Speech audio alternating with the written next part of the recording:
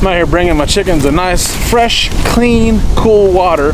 Because, yeah, here in Southwest Ohio, it's been some of the most perfect weather possible. It's low humidity, cool nights, but it's still really warm during the day. Extraordinarily warm. And clean, cool water is a necessity, but also what's a necessity is chicken maintenance, even in the middle of you know, a low egg time. This time of year, there's not a whole lot of egg laying going on. We have a handful of chickens that are still laying eggs, but it's not the dozen a day that we were getting back in like May, right? Well, it's kind of a time where people kind of slack off taking care of their chickens. They don't need as much maintenance, sure, but they still need clean water. They still need clean waterers. That's how you get clean waters. Make sure your waters are clean, and they still need good nutrition. Some of them aren't quite as active. I mean, you see there's a whole lot of inactivity back here. You got some that are need a fresh water. Need some fresh water, Munchkin? There you go.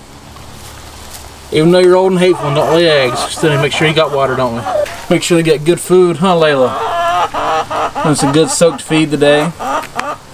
Tootie's still talkative. But it's time where people just kind of forget about their chickens in a way. Animal husbandry, you know, raising animals, the raising of animals themselves, isn't just, you know, taking care of them when they're benefiting you, right? You got to take care of them even in the down times to make sure that there are up times, right? So you got to make sure they have good times by taking care of them when they're not laying eggs, or when we only have a handful of chickens laying eggs, or when they're going to lay around and molt, lose feathers, right?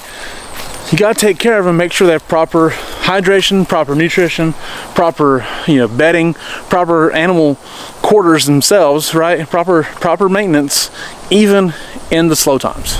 It's not all fun and games all the time with them either. Like, you got to wash waterers, right? It's not fun. This isn't I don't get food from washing the waters necessarily, but like, you do kind of get food from washing the waters. It's, you know, the sun's lower here, and so when it gets hot, the sun is kind of hotter on the coop at the angle it faces, so it's really hard on them. And the ones that are still laying need to keep laying, and the ones that aren't laying and are going through some, you know, physical transition with their molt and whatever, they still need proper care, and like, they need water, and they'll drink more water, a more appropriate amount of water out of a clean water than they will out of a dirty water. So you gotta make sure your waters are clean to encourage more drinking and proper hydration for them. I mean, simply put, if I'm warm and sweaty and you give me some filthy water, I'm probably not going to drink it, right? So it's kind of the same thing with the chickens. They need more water, but in order to encourage more water, you need to make sure they have really good, clean waterers so that your water is then clean. And all we've really done here is I got one of these plastic totes from Tractor Supply. I don't know, it's enough to get some water and some dish soap in, and I just put the waters in it.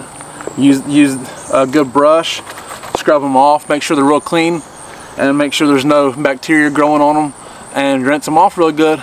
And therefore, you just have nice clean water. We have two or three waters that we can rotate them around, and that way they don't really get gunked up too bad, too quick. And it's really a very simple process. It's also extremely important to make sure that your chickens have good clean bedding. I mean, like, this time of year, you're going to have a lot of feathers in here. They're all molting, losing their feathers, regrowing feathers. But it's still super important to make sure that, you know, you try to keep it somewhat clean. Like, honestly, well, I'm not going to do a full clean today. I'm not cleaning everything out, taking everything out of this run and everything else. I'm just going to try and make sure they've got some good bedding in there, and because it's going to get thinned out, it's going to get scraped out, it's going to get full of feathers. So as you look, like, they've scraped a lot of feed out. And over the course of time, they've, you know, obviously they've manured in it. There's feathers all over the place. It's not stinky in here by no means, but it just needs to be freshened up. Isn't that right, Layla? Yeah. Those are things you just got to simply do sometimes. It's not a big, massive ordeal. You know, we don't have to make it a big production. We ain't got to clean everything out of the run, and then clean everything out of the coop, and then put everything. We ain't got to do it all like that. Now, if you want to, by all means, do it. The stuff here in this run is good and broke down. I mean, this is really good here. for me to take out and start composting in. But it's also thinned out a lot. I can just take this stuff back here, pull back this way, and pile it up here and get it when I need it. And at that point, they can continue to manure in it, scratch it up, break it down, you know, and continue to make it good for mulching and composting in.